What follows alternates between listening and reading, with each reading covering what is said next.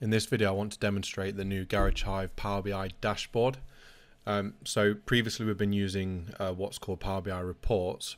A dashboard is a combination of several reports on a single page.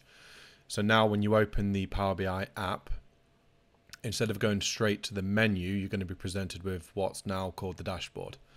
So if we just look at the data on the dashboard, it's a very high level view of today's sales and GP, this week's sales and GP, and this month's sales and GP. You can see the bookings coming up for the next 14 days, split between MOTs, services, and total number of bookings. You can see your ongoing NPS score.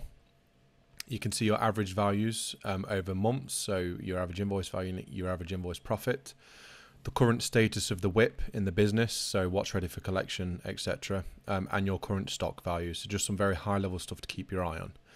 Then what you can do from this screen is if you click on one of these elements, it will take you through to the report that you're used to, which is essentially a pinned element from one of these reports is what's pinned to the dashboard.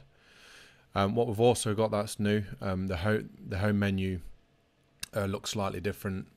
We've removed this information from the left hand side and spread these buttons out because they were getting a bit cramped. And we've also added an online booking analysis report. So if we just take a look at this.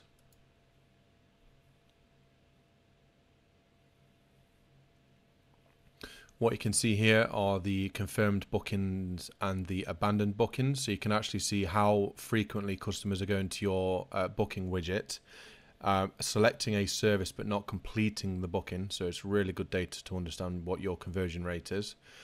And now you can actually split out and actually see which services were abandoned and which ones are actually confirmed. So for example, I can see that we've had 132 MOTs confirmed and 71 abandoned. So really good data to understand, is it a pricing issue or is your website not portraying your value good enough? Another update that we've made is to the vehicle analysis. So now you can see the bar chart, essentially a pattern of what your most visited year is, or your most frequent year of vehicle, And this can obviously be filtered by make. So if I select Fords, then we can see what the most common year for Ford is across our garages. So I hope that helps. Just to reiterate, when you open the app, you're going to go through to this dashboard. This dashboard also looks really nice on your phone.